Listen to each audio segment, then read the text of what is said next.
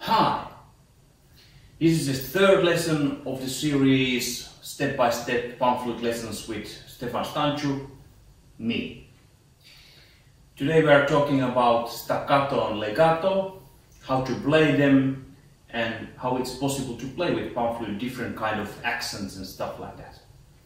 In the last video we tried a little bit of tonguing. If you remember the who, to, do and the differences and how to play them. And these are quite the basic elements how we deal with staccato and legato from now on. I think we should start with staccato because that's the easiest way, in my opinion, to play with panflute and many other instruments. A staccato is a note that is sharp and stingy, and also it's separated from other notes. So until now we have learned how to play who, do and to. We just now start to playing to.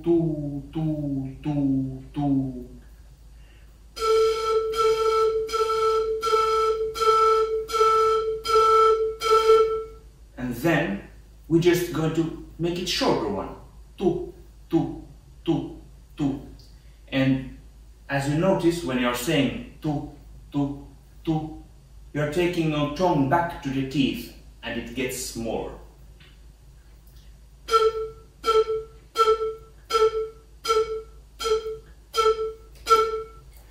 And notice that you have to use also a little bit of diaphragm so you get the best result. So it's like tu.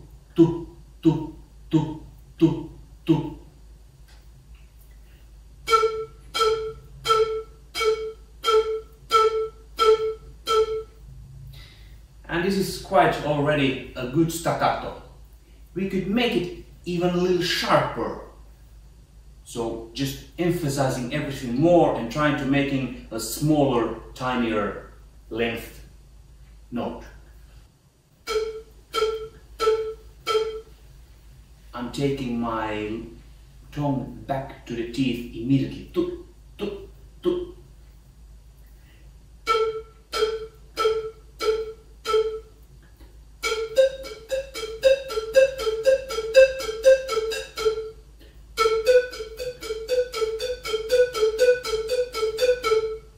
And the diaphragm is all the way activated. So now we're a little bit more familiar with staccato. And the opposite of staccato is legato. And legato is a smooth flowing manner to play. And between the notes there aren't any pauses, any breaks. I think that I could show you the best what legato is, not with panflute, but for instance with this tin flute. So the thing is that as I blow to this flute, I tongue only the first note, and the rest is just the same long note that is air flowing. So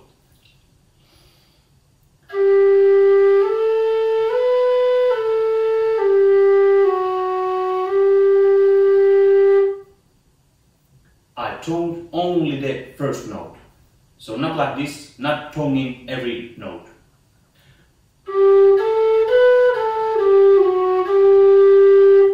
Only the first one and then just letting the airstream go.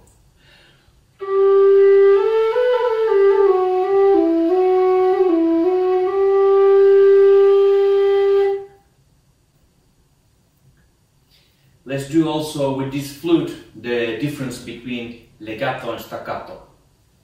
Legato.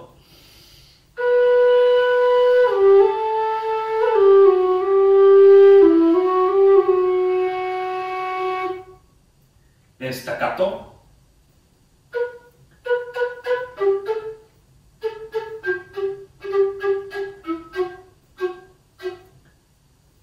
Or, for instance,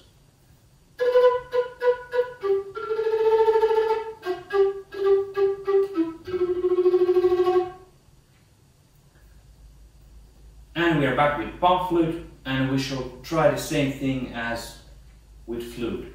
So staccato is, in my opinion, pretty easy as long as you know how to make the tu tu tu, or if you choose and suits better for you ta ta ta, ti ti ti, te te te, do as you wish. Let's try.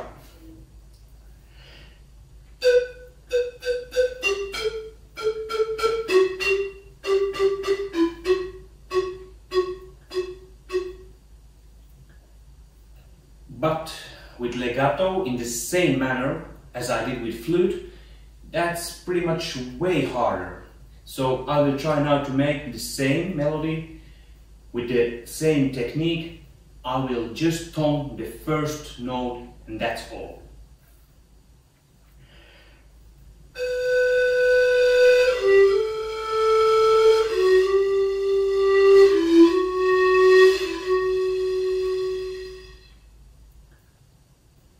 So in a way, it's possible and it sounds okay. But there are so many times that this isn't possible. For instance, if you have tilting a lot, it's just not possible. If you wanted to play.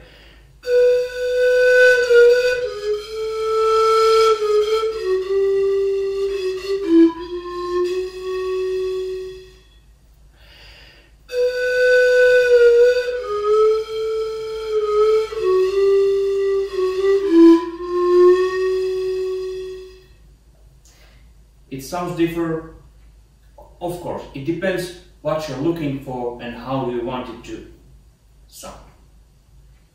But for instance, if we are talking about classical music, that wouldn't be suitable for so many eras of classical music. Probably yes to modern music. But let's think about, for instance, Mozart, and you should play like this.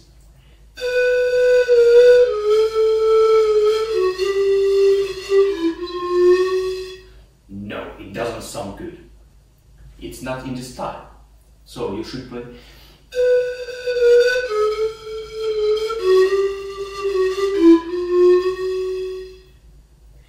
And what did I do now here? I played more slurred in a way that I used, instead of tu, I used do. So my tone went way up, do do do do do, and I toned every tone, but still it sounded more legato than, for instance, staccato or the normal way that we are playing. And the main issue in legato and how did I play was that you should have really good diaphragm, really good technique of blowing, so that you're able to keep this legato style and keep the tuning in the same position. If you don't have your technique in a good shape, then it would be a problematic, for instance, with the pitch. So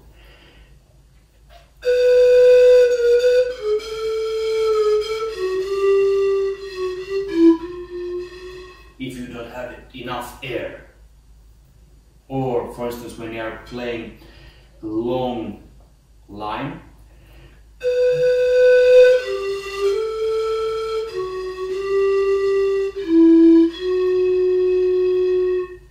the pitch is getting lower because you don't have enough airstream and your pressure is getting lower. I will now make a little bit harder the melody so you can notice the differences. So let's make again with staccato.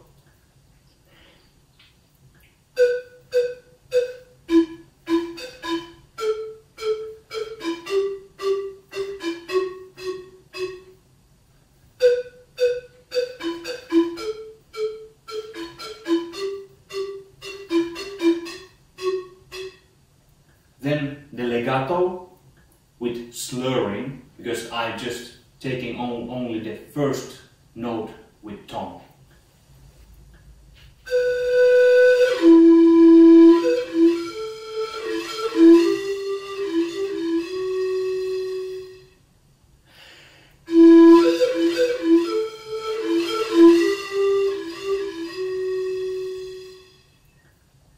Then I add the do, soft do.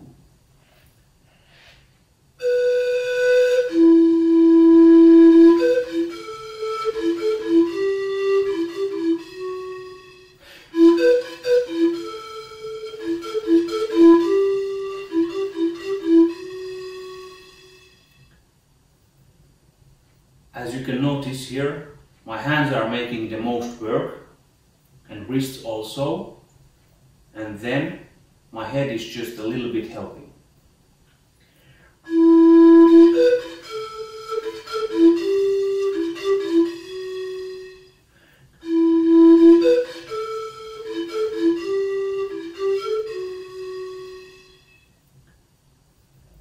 And here is very helpful that your movements are pretty fast from tube to another.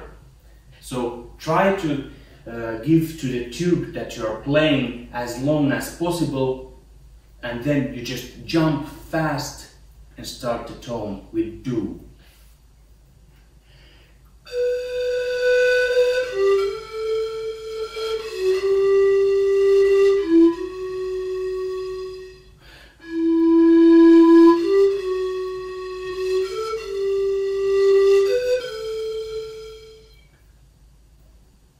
So this last one was the most common way of playing legato with panflute.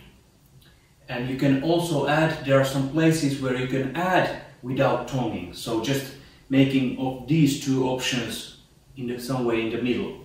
So let's try that one also.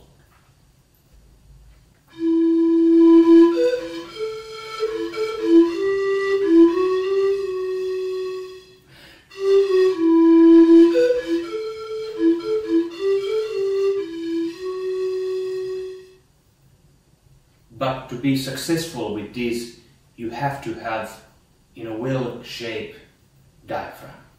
You have to have in a good shape also your lungs, and how long can you keep the airstream going on.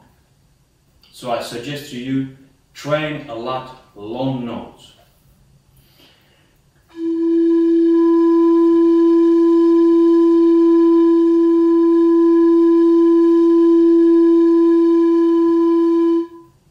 Keeps you going on.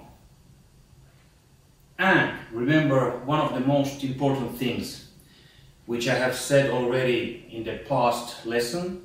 So when you are playing legato or staccato, it doesn't matter. You have jumps or you're just playing from tube to another. Remember, be like a train on the tracks. Like a train on the tracks. Never let it go.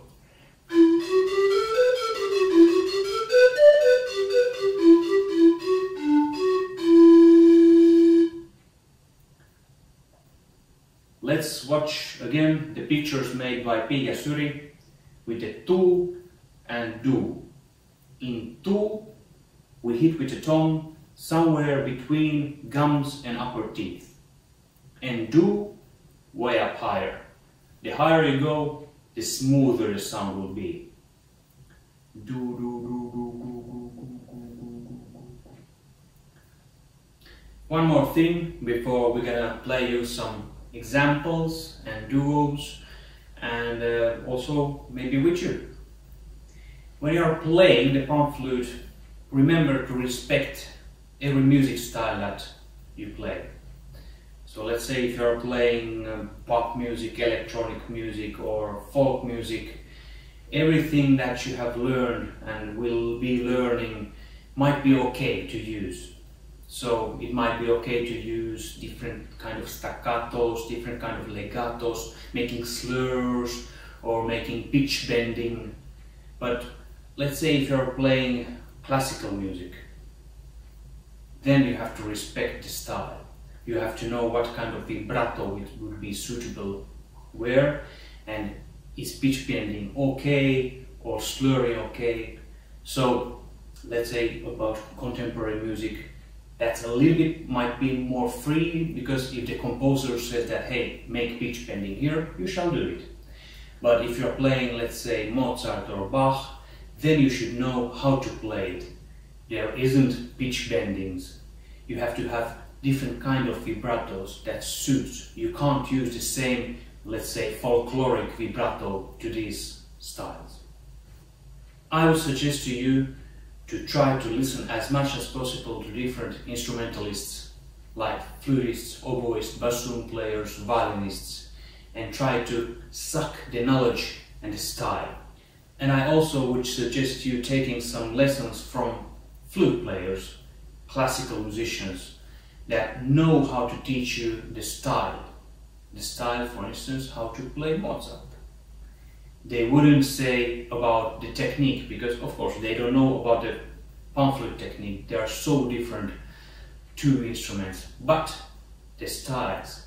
So that how is it possible for you to play as much as it would be correctly played in that style. I started to play classical music at the age of 14 with the flute, and a couple of years later I also added oboe. From Music Institute I went to Conservatoire, and from there to music universities. And all these schools I had teachers like flute teachers and oboe, and also chamber music teachers that taught me how to respect these classical music styles and also how to play so that it sounds as good as possible. How would panflute be played so that it's suitable for Bach's music, for instance. I started to play classical music at the age of 14 with the flute. And after that, a couple of years later, I started also with oboe. From Music Institute to Conservatoire, and from there to music universities, I took lessons from many teachers like flute teacher, oboe teacher, and chamber music teachers. And they all taught me how to play with panflute in a way that it's suitable to different classical music styles. How to respect all those styles. I'm not saying that you should take the same path as I have had, but if you have any questions, any problems, try to solve them, try to find teachers, try to find musicians who know, who can help you. You can even write it down here in the comment section, and we maybe could solve this together. After this package of about a dozen of lessons, I will make new videos. These videos will be also including you. So if you are sending me an email, commenting here or sending video, I will collect all these and making new videos, and then we shall try to solve together the problems. In the same time, if there is another panflutist with the same problem as you, he or she will learn from that. Okay, I'm gonna stop the lecturing here, and we're gonna start playing some tunes.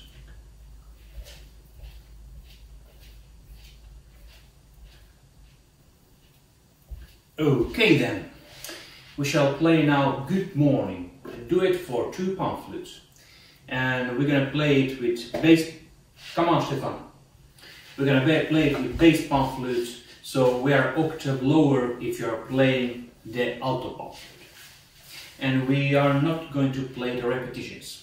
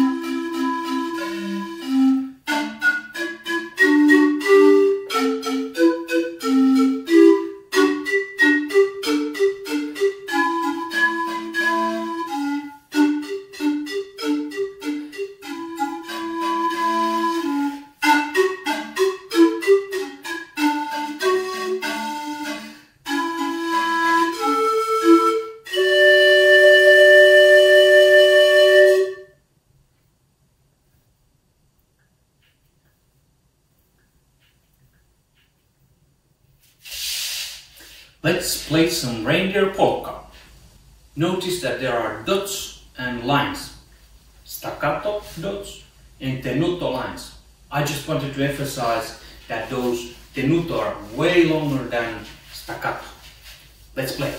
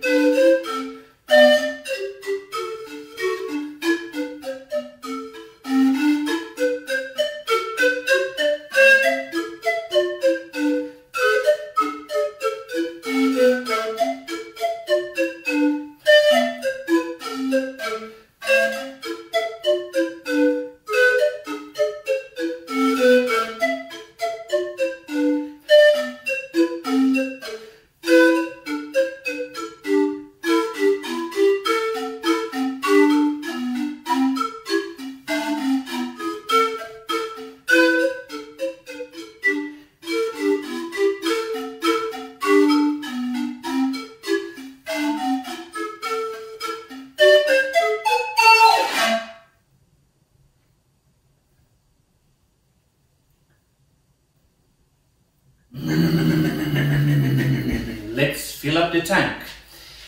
As you can notice in the sheet music, there isn't any staccato markings or legato or tenuto.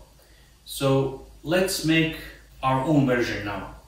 Let's start with regular 2 2 2, then in the repetition 2 2 2 2 staccato, then in the 9th bar back to the regular, and in the 17th we're going to take legato, legato, legato.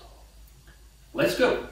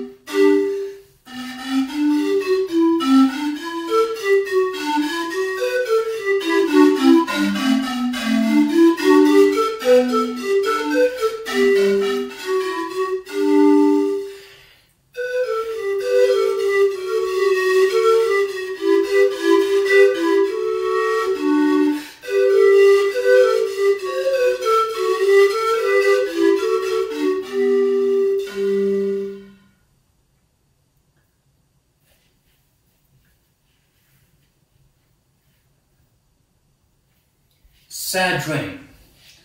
This is good for training legato. As you can see, there's also written play legato. You could also have legato arches.